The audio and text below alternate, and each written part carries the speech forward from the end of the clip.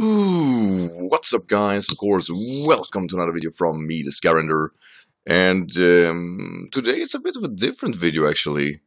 Or rather, this is a video more about why I play by Smogon rules. And I've been holding off on this video because I don't have a real script for it. Hell, I still don't have it. I just want to speak up my mind really and share with you the thoughts on why I play the Smogon rules. It's very obvious why people do. For some, I mean, this is definitely a response to Relisify's video he made, I think, 3 weeks back, where he tried to define why bans on Smogon was bad and how they can be dealt with. Now, he is obviously not a Smogon player, and he's definitely not discussion like one, and I find his content really funny. I mean, I don't take the guy serious whatsoever. I think he's good for laughs, because it showcases that he's not getting it, nor has he any intention of doing so, and it makes for great videos. It really does. I mean, that's how that's how he works. I mean, he's a genuine fun guy. I don't hate the guy.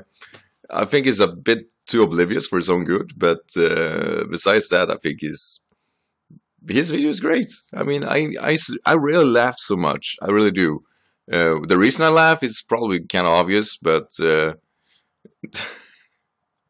still though, we need people like that around. I mean, it doesn't get much better than that, but this is not a hate video on Relisify, because like I said, I don't mind the guy, and I think Pyro took care of the worst there.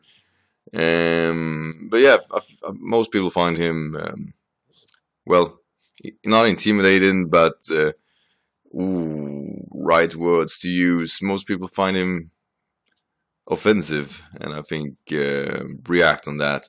Now, like I said, this is the reason why I play it. It also means that the people here that are not playing by Smogon rules are gonna make a video, or not a video, but a response on this comment. If there's like hate comments here later on, or anything like that, why Smogon is bad, I don't care. I don't. The reason is, this is a video about why I play by Smogon rules. If you can't deal with it, then you know that's I couldn't care less. No, good for you though for not doing so. I mean, there are very few of you guys left. It's really few of you guys left. But yeah, what I wanted to define here is that I've been a Smogon player for I think approximately 2 years now. And the reason I actually started playing by Smogon rules was because I actually realized, or not realized, but I was showcased that if I want to use the Pokemons I'm using, which are regular, like, yeah, bad Pokemons, like I really want to use the Pokemon that nobody else is using, and I want to do well with them, and obviously that's getting harder and harder to do. For example, I'm a big fan of Tropius. I insisted on using that Pokemon on my early videos, and with mixed result, of course. But let's just say, early X and Y was a lot of Kangaskhan scans, and it was a slaughter. I really did well. I insisted on not using the strongest Pokemon. I even avoided legendary Pokemon. I really wanted to play with the weakest Pokemons and do well, and I think I did so to some extent, but without an agenda, without like anything that could balance itself against my opponent, I would usually fail badly. That thing luckily did turn around once I found out about NU and RU, and I started in RU because NU was really late in X and Y, and I did well. I did really well. I'm still like an RU NU player because of that reason. My whole channel is dedicated to those tiers. But I did surprisingly well, and I could use my own wit and will, and you know, really use my knowledge against stronger Pokemon against my opponents. Using weaker Pokemon usually gave me an edge because they didn't know what they were up against, and I thought that was great. A lot of lower tier Pokemon has a broader moveset. They're usually not as balanced or straightforward in the stats. Like, for example, there are like no defining walls really in the lower tiers. Yes, there are good walls, and I think Cresselia stood for the worst in RU, but there are no Pokemon like, for example, Chansey or Blissey in the higher tiers. They're not there. They're not complete stops. You can always whittle a team down better, in UNRU. And I really like that about that. That there are good predictions are rewarded, but there is not a high price to pay if you play wrong too. If you go against your average passerby, then a wrongdoing might just lead to a sweep. I can't tell you guys how many times I got up against a Mega Lucario, did the wrong prediction about it being a special set because it brought it against a weird Pokemon, and it went for a sword stance, and I couldn't outspeed it. It destroyed my team, and that is generally intimidating. And it's great to know that I don't have to worry about that in Smogon. Um, I can't stress that enough. It's rewarding to play by Smogon rules. It's rewarding to try to work something out, and I couldn't do that against passerbys. I couldn't do that in VGCs either. I don't mind VGCs players actually. I think they are great. Have a lot of good thoughts, and 2 versus 2 is something different. And I think they aren't hardly as unbalanced as, let's say, singles are in Pokemon. Now, this is going to make people mad, I guess, but this is just my thought of it. I really see Smogon as the metagame to go with when it comes to Pokemon.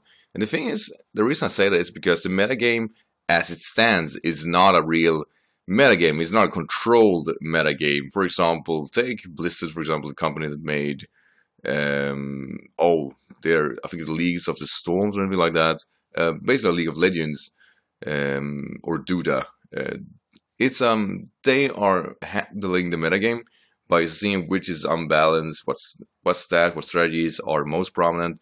Could it be countered? Have we missed something? They're testing the game like in a different way that is not possible by Pokemon overall. And the thing is here that usually a metagame is balanced by that they're seeing the strategies that are too strong and can actually nerf that kind of strategy, and that is not happening. And the thing is, which separates, for example, other Nintendo products, for example, Pokemon and Smash, is that in Smash most people are agreeing which characters are the best. There are tier lists in the competitive battlers there are, or competitive fighters are agreeing on that. Sheik is the best, followed by Sonic or whatever. I'm obviously not a Smash player, but they're the top tiers, and people are agreeing that yeah, the worst of the worst is these guys, the best of the best are these guys. That dialogue is not even prominent in Pokemon. It seems like it's a complete hate by that, and I think it is because people are feeling limitations. Um, People are annoyed by limitations, while because they have 6 Pokemon to choose from, and they can only use their favorites so far, and then they have to use the best Pokemon, so they're gonna lose. There is a distinct disadvantage, and there isn't really like that in Smash. But I really, really like the idea of people not even agreeing on the simplest fact that Garchomp might just be stronger than, for example, Flygon. No, okay, they're oh yeah, you can Scarf Flygon, it would be better. But if Garchomp is Scarf too, then Garchomp's gonna win anyway. Yeah, fuck it. Uh, it's one of those dialogues that made me really, really, really tired of your average passerby, your average battler in Pokemon, and the reason I just sought shelter in Smogon. And I'm still doing this to this very day. Like I said, good thought process, good ideas are rewarded without you having to worry about the easy to go to counters and the easy to go to sweepers, tanks. They're not prominent in different tiers. You can design your team with a good thought process in mind, and you are rewarded with it. I mean, if I make a team for average passerby and I want to use Tropius, I'm gonna have a rough time. I don't have to worry about that in NU. And that's the reason alone I played by Smogon rules. So yeah, I think that will end the video. I actually did a longer one before this, and I don't want to make this video long. I just want to try to tell you guys that this is what I do, this is my job, and this is why I play Smogon. And guys, share your thoughts. Why are you playing Smogons? Is it because it's a rusty metagame, or is it because you really just like to use Pokemon in lower tiers? Like I said, I like Pokemon or Smogon just because I can use the Pokemons I like without having to worry about other things around them.